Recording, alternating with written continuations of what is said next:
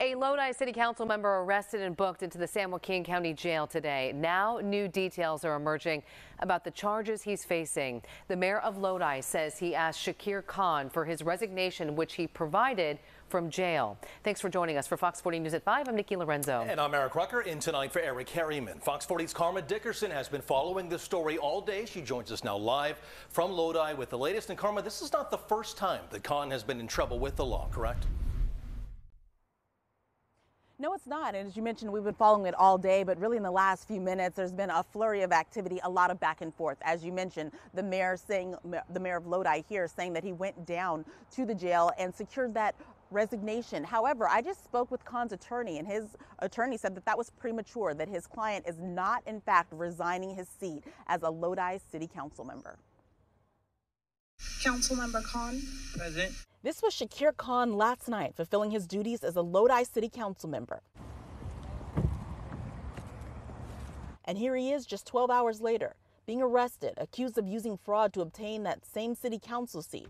Or as the San Joaquin County Sheriff put it, to undermine, manipulate, and violate one of our most fundamental rights here in our country, and that is the right to free and fair elections. According to sheriff's investigators, they began looking into Khan in 2019 when an uptick in violence led them to an alleged illegal gambling operation. That led to Khan being charged in 2020 with gambling, fraud, and money laundering.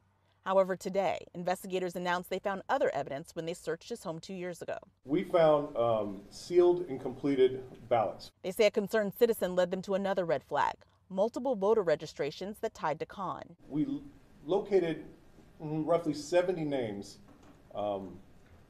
that were registered to either Shakir Khan's house, his email, or his phone number. They tried tracking down the people who were registered to see the circumstances of their registration and vote cast.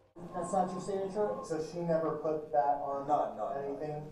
The sheriff's office says these body camera video excerpts showed Khan registered people out of the district under his own address, filled out ballots for people, and registered people to vote without them understanding what happened. But according to Khan's attorney, Alan Sawyer, it may have been the sheriff's deputies who were intimidating. How these people felt having someone in uniform show up at their door years after they voted, asking them to verify certain things about their voting behavior. Sawyer questions whether the sheriff's office were the right ones to conduct this investigation. I think this investigation would have been better served to have had the Secretary of State, who has the domain over elections, who are trained on how to approach voters.